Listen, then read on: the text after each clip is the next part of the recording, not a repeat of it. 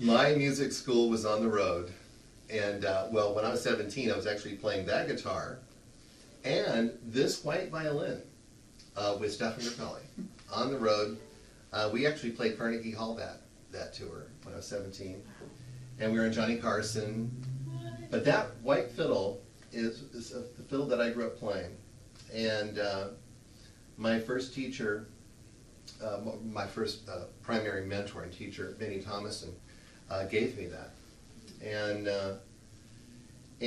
it sounded great. Like it's just I won all those fiddle contests on that fiddle, and it had a unique sound, and it was very robust. And when did the signatures come into play? And so how that happened is that the white fiddle that he gave me back then was so ugly.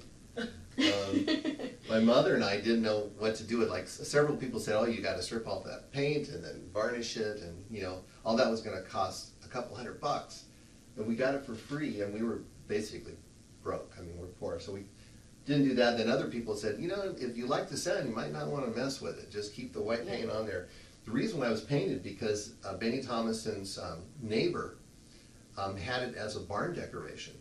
It matched the barn. Barn decoration. That is truly a fiddle. If it matches the barn, it's a fiddle. It's a real fiddle. It's a real fiddle. And so, my teacher Benny, this was back in the early '70s, up in near Seattle, Washington. He was out in the country. He was near on the Klamath River, and that's where I would go to get my lessons. And Benny loved fishing, and so he would go fishing with his neighbor. And you know, they were doing their tackle and you know, looking, you know, cleaning the fish or something in the barn. And he looked up, and there's this white fiddle. He says, "You know what?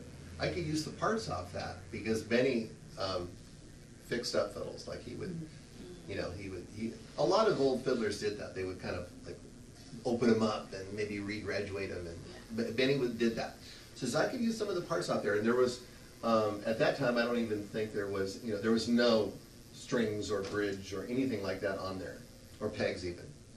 So he said, I might be able to do part, maybe a top or a back on one of these old fiddles that I had that was too many cracks.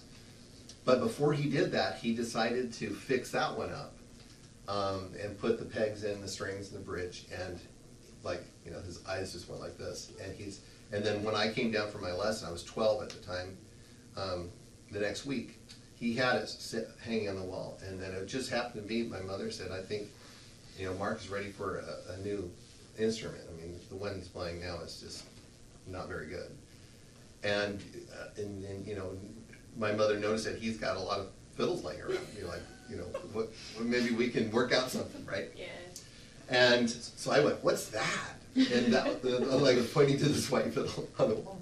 He goes, you might want to check that out. And then I picked it up, and it was I loved it. Oh, wow. And so I played it for all those times, including with Stefan Grappelli. And I was the person that got to introduce Benny Thomason and Stefan Grappelli to each other on that tour. Wow. It was in Portland, Oregon in 1979, and I thought the earth shook when they shook hands. Yeah. Like I was so, you know, it was incredible.